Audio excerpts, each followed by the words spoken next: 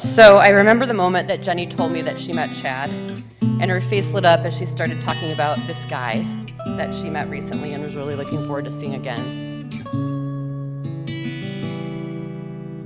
So as you, Jenny, and Chad prepare to exchange your vows, I encourage you to remember that love, which is rooted in trust, acceptance, and faith, will be the foundation to your ever-deepening and involving relationship.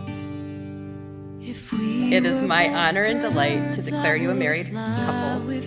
Go forward and live each day together to the fullest. And you may now kiss the bride. Where the tourists sing out and the songs we sing in strict harmony. It's my honor to present you Jenny and Chad Kinney.